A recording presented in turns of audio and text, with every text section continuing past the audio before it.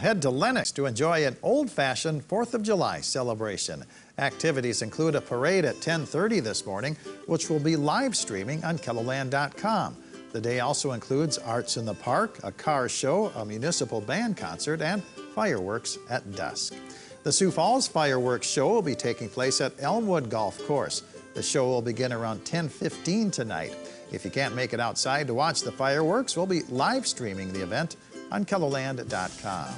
Enjoy a night of sprint car racing followed by fireworks at I-90 Speedway in Hartford. The races start at 7 tonight.